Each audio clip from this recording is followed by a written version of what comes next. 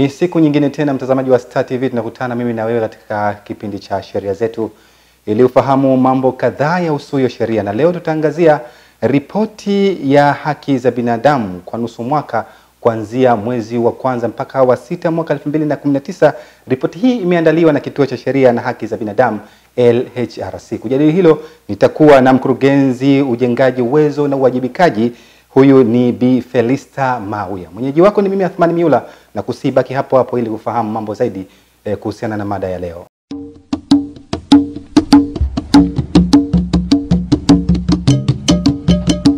Bi Felista, karibu sana katika kipindi cha Sheria Zetu. Asante. Okay. Jikite moja kwa moja kwenye mada ya leo. Kama nilivyotambulisha hapo awali, ukatili wa kijinsia ni nini hasa? Ukatili wa kijinsia ni kitendo chochote ambacho kinaweza kuleta madhara kimwili, kingono au kisaikolojia. Na madhara haya yanaweza yakafanywa hadharani au yanaweza kufanywa kwa kificho. Na yote hayo yanaleta madhara mwilini. Kwa hiyo huo ndio dhana ya ukatili wa kijinsia. Sasa mkurugenzi, tuangazie katika ripoti yenu mlioizindua majuma kadhaa yaliyopita, hasa katika kipengele cha ukatili kwa watoto. Licha ya kuwepo sheria mbalimbali za kuadhibu watu wanaotenda matendo hayo, lakini bado tumeona vitendo hivyo vikiendelea kushamiri, hasa maeneo ya pembezoni mwa mji, mfano kanda ya Ziwa. Ripoti yenu inaonyesha kwamba 38% matukio yameripotiwa. Sasa tatizo ni nini sasa? Mbona vitendo vinashamiri na sheria zipo? Kama ulivyotanguliza hapo awali kwamba taarifa yetu hii ya Kituo cha Sheria na Haki za Binadamu kwa miezi 6 imeonyesha kwamba bado hali ya ukatili dhidi ya watoto imeongezeka. Niseme tu kwamba taarifa hii labda kwa manufaa ya wananchi ni kwamba imeangalia pia tu kwa upande wa Tanzania bara, na katika taarifa hii tumeangalia hizo haki za kijamii, tumeangalia haki za kisiasa na kiraia na hayo makundi maalum ambapo sasa humo ndio wapo watoto. Na hii imekuwa ni mwendelezo ambao tunaona kwamba matukio ya ukatili dhidi ya watoto yanazidi kuongezeka. Tukiangalia kwenye taarifa zetu za kuanzia 2016, 17 ambao hii ni 2018 na hii ni 2019, taarifa miezi 6, tunaona bado ukatili dhidi ya watoto unaongezeka. Sasa hapa kuna swala la kujiuliza, tatizo liko wapi? Kwa sababu sheria kama ulivyosema zipo, taratibu zipo, nini kimeshindikana na masuala haya? Lakini katika tafiti zetu tulizoziona na kufanya na vyanzo mbalimbali, tulivyoona ni kwamba kwanza vitendo hivi vya ukatili dhidi ya watoto vinafanywa na watu ambao ni wa karibu sana. Havifanywi na watu ambao ni wa mbali. Vinafanywa na wazazi, vinafanywa na walezi, vinafanywa na majirani. Na katika hilo ni vitu ambavyo tunaviona kama nilivyotangulia kusema kwamba ukatili huu uko kimwili, upo wa kingono, upo pia wa kisaikolojia. Nitazungumzia kwa mfano swala zima la ukatili wa kimwili. Tumeona kwa watoto, kwa mfano unakuta mtoto amekula chakula, labda ametoka shule, amekuja anasikia njaa, amekuta chakula kipo, basi akala, kwa sababu labda hakuwepo mzazi au mlezi wa kumwambia naomba nile chakula. Mzazi anakuja, naona kana kwamba mtoto amefanya kosa, na unakuta mzazi huyo anampiga mtoto vibaya, na kipigo kile kinapelekea kudhuru. Kuna watoto wamevunjika mikono, kuna watoto wameunguzwa kwa maji ya moto, kuna watoto ambao picha nyingine ni mbaya sana hata kuziangalia, ameweka upanga ule kwenye moto, ubapa, halafu akamchoma mtoto. Huu ni ukatili wa kimwili. Lakini tuangalie swala la ukatili pia wa kingono dhidi ya watoto. Huu mtauweka, kuna makundi mawili. Niseme kuna watoto wanao lawitiwa na kuna watoto wanaobakwa. Sasa wabakaji ni kina nani na wanaowalawiti watoto wetu ni kina nani?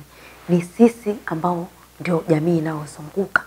Kwa hiyo vitendo hivi vimeongezeka, na tunapoangalia ni swala la kusikitisha, kwa sababu ukiangalia kwamba swala hili la watoto kubakwa linaongezeka, na kigumu zaidi au kibaya zaidi ni pale ambapo kesi inaletwa au mnafuatilia ile kesi, halafu wazazi wanaamua kuyamaliza nyumbani.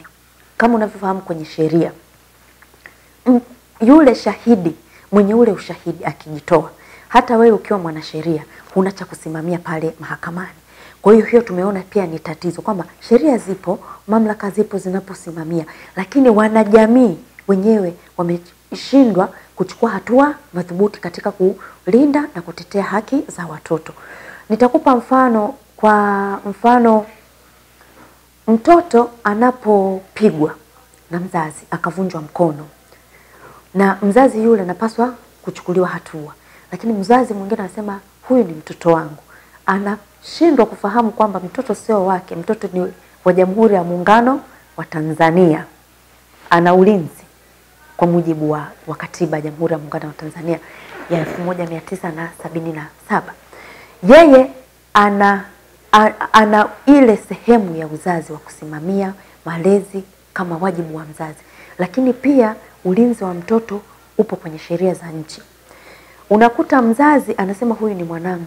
Kwa hiyo tunajiuliza, hata akiwa mwanao ndio unaamua kufanya ukatili dhidi yake?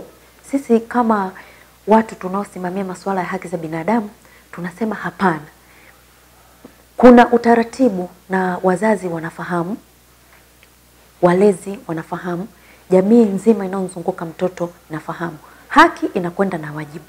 Una mtoto, una wajibu wa kumlea, una wajibu wa kumlinda, una wajibu wa kumtunza kwa mujibu wa sheria na taratibu zilizopo hapa nchini. Unapokwenda zaidi ya nafasi yako, hata wewe vyombo vya sheria na mamlaka zilizopo nchini unapaswa kuchukuliwa hatua. Tunaona sasa kwa mfano kuna kanda mbalimbali hapa zimeongoza katika matukio haya. Utaangalia ile 38% ni kanda ya Ziwa.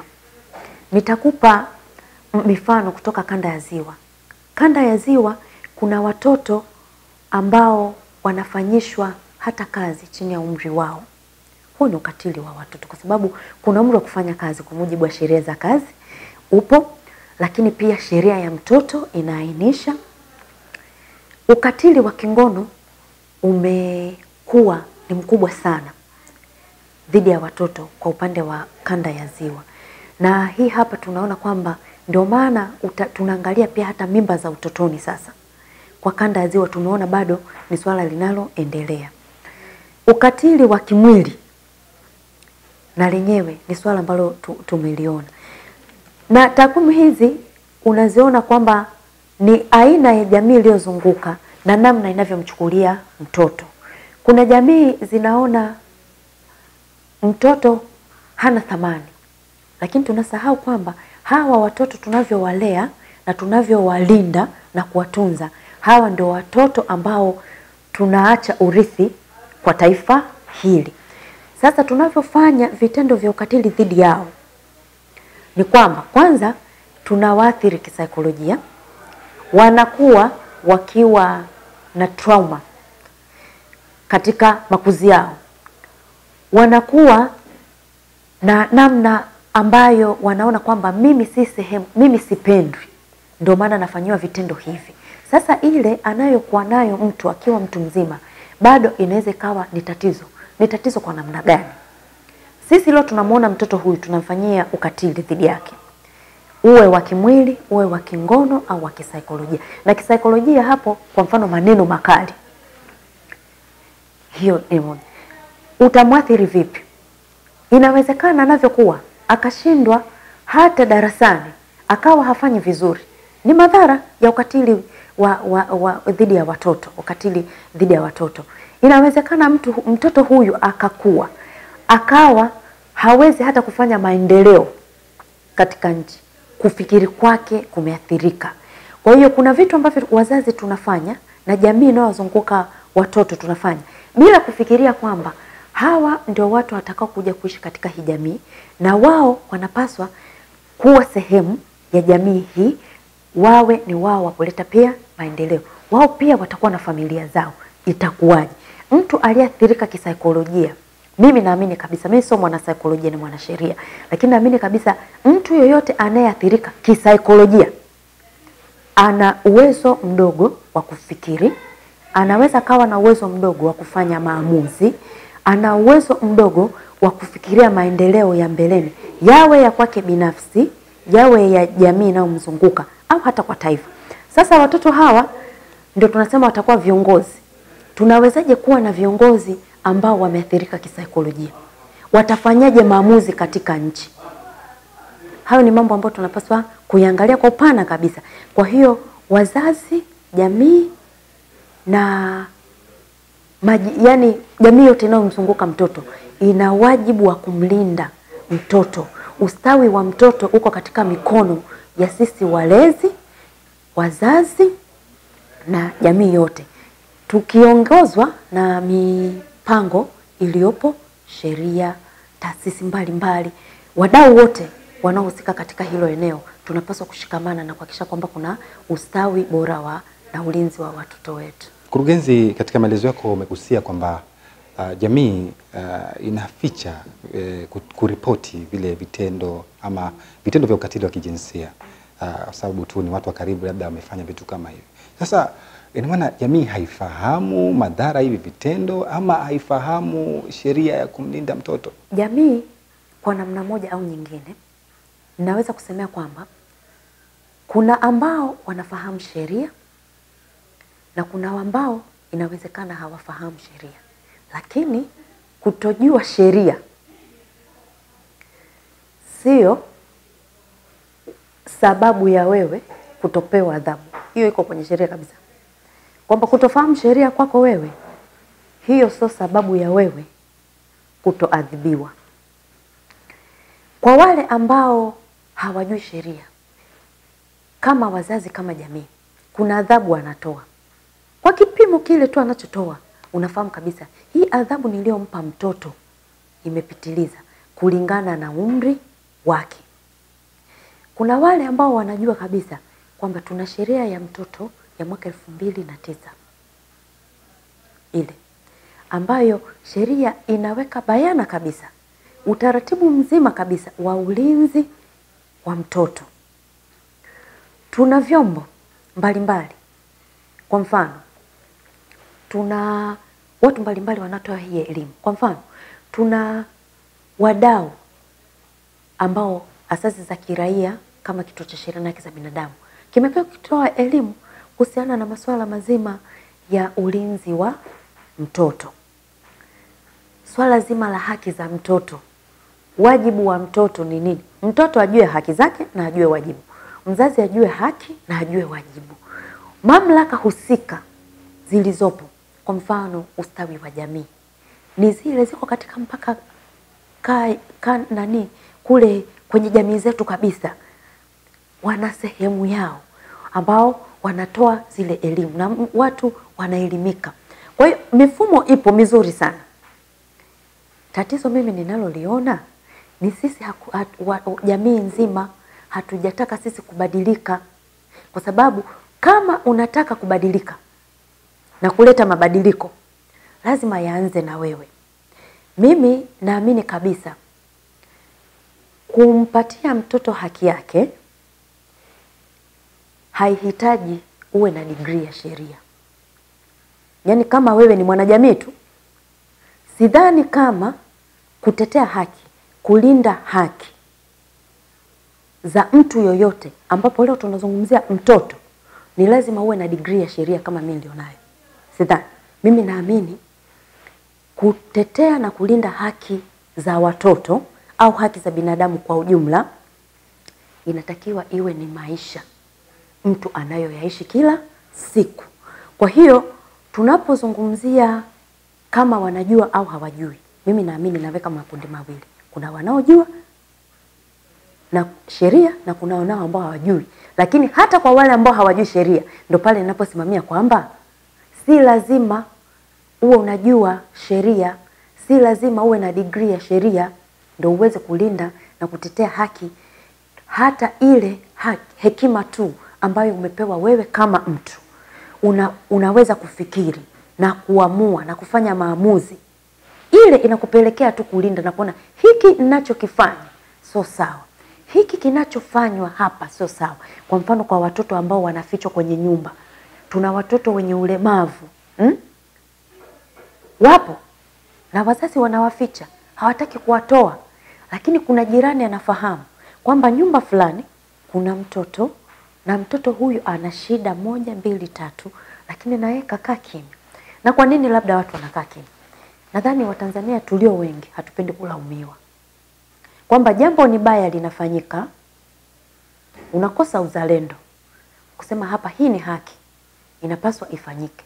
Ni haki ya mtoto, ni haki ya kikundi fulani, unakosa ule. Kwa sababu mimi nasema unakosa uzalendo wa kuzungumzia lile swala. Wewe unaweza kuliona ni swala ni la jirani yangu. Lakini mimi nasema huo ndio utu unapaswa kusimama nao wa kuhakikisha kwamba utu wa mtu mwingine haudhalilishwi. Utu wa mtu mwingine hauumizwi. Utu wa mtu mwingine haupati shida. Na hiyo ndio dhana kubwa ya haki za binadamu, ya kulinda utu, kwa sababu usipoulinda ule utu, hata hizo haki za binadamu unazozisimamia, unazisimamia kwa ajili ya kina nani sasa?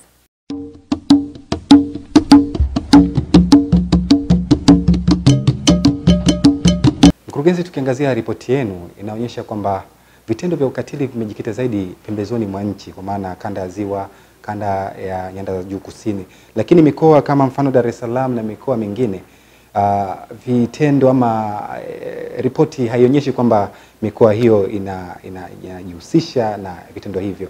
Sasa ungemfahamisha mtazamaji kwa nini mikoa hiyo iongoze na hii mingine isiongoze? Je, elimu haifiki? Na maana mtimizi wajibu wenu kwa mujibu wa ripoti? Maana tumeona kwamba mikoa ya nyanda za juu kusini na kanda ya Ziwa ndio inaongoza kwa ukatili, wakati Dar es Salaam na mikoa mingine ipo chini. Tatizo ni nini hasa? Kwenye hili nitasema kwamba kila mmoja ana wajibu wa kuhakikisha analinda na kutetea haki za watoto.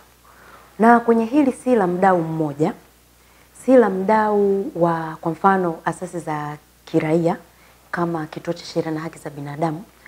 Ni swala la wadau wote wa maendeleo. Wadau wote wa haki za binadamu. Nikimaanisha kwamba zimo asasi za kiraia, zimo taasisi za serikali, wapo wadau jamii. Turudi tuzungumze sisi kama taifa. Tuliangalia swala la ukatili dhidi ya watoto ni la kitaifa, so la jamii moja, ni kwamba linatuhusu sisi wote. Kwa sababu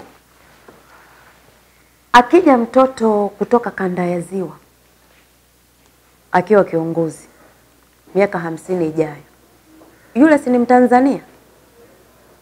Akija mtoto kutoka Dar es Salaam kiongozi au viongozi tunaowatarajia katika ngazi mbalimbali, yeye si ni Mtanzania? Kwa hiyo kama tunazungumzia swala la maendeleo ya taifa, ustawi wa jamii, ni lazima masuala ya watoto tuyaangalie katika upana wake huo. Kwa hiyo mifumo tulionayo inaweza kama mizuri sana, lakini tukarudishwa nyuma na mila na tamaduni zetu ambazo zinamwangalia mtoto kwa jicho la kwamba ni mtoto, ambazo tumekataa kubadilika. Kwa hiyo lazima turudi nyuma kama jamii, ya kwamba hata tukiwekewa sheria kali namna gani, bado watu watakiuka. Si watu sheria ya mtu ukibaka unapelekwa miaka 30. Ubakaji umeisha. Je, tumejiuliza kwa nini bado sheria ni miaka ile 30 lakini bado vitendo vinaendelea? Wapi tumekwama kama taifa?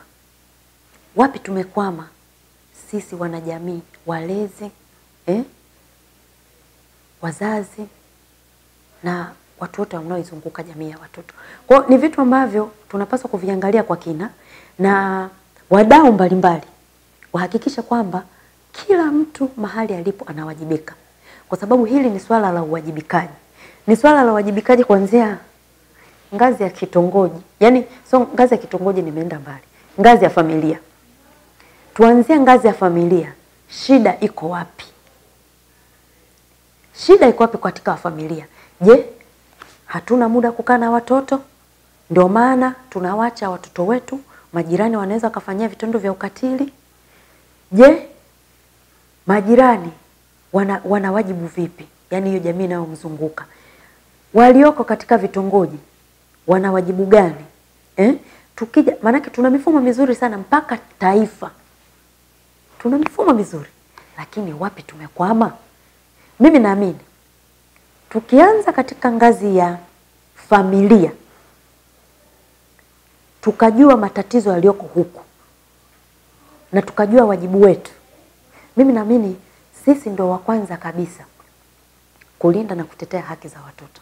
Kwa sababu vitendo hivi vinafanywa na akina mama, akina baba, wajomba, shangazi, walimu, walezi.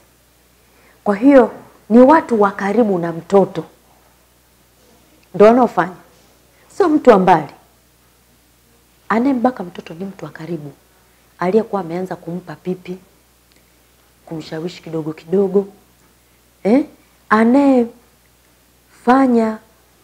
na kuhakikisha kwamba kijana huyu yuko shule ya sekondari, lakini atakatisha masomo yake akishapata mimba, ni watu ambao wanauelewa mzuri.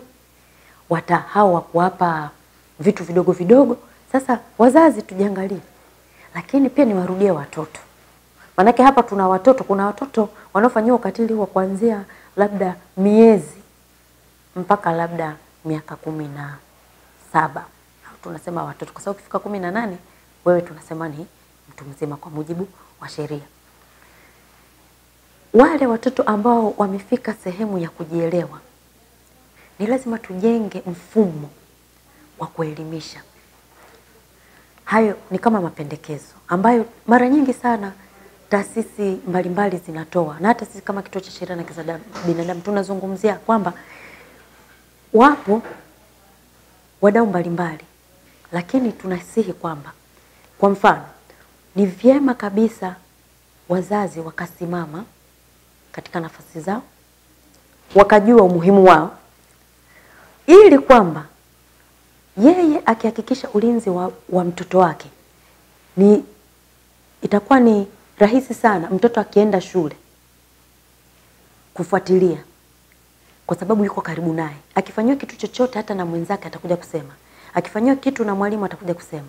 Akifanyiwa kitu na jirani atakuja kusema. Ndio maana ni muhimu sana wazazi kuwa karibu na na watoto. Tuwasikilize watoto. Manake wakati mwingi wazazi wengi hawana muda wa kuwasikiliza watoto. Anataka kuambia kitu wewe unaharakisha, unakimbia kwa ajili ya kazi, majukumu na nini.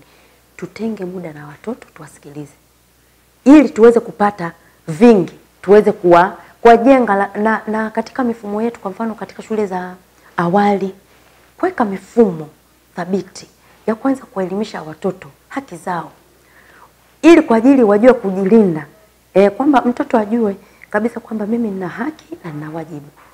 Na ukimfundisha hivyo atajua kutoa taarifa kwako mzazi.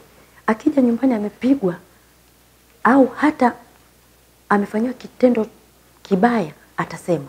Anaweza hata wadada tunao ambao tunawaachia watoto wetu, wanatusaidia kuwalea watoto wetu majumbani. Kama kuna tabia zozote hizo, akija mtoto ni rahisi kukuambia kwamba dada alifanya kitu fulani, au kaka tuliyemwacha nyumbani, tumetuacha naye, kuna kitu fulani amefanya. Lakini tusipokuwa na ukaribu na watoto, hatutaweza kutoa hizo taarifa.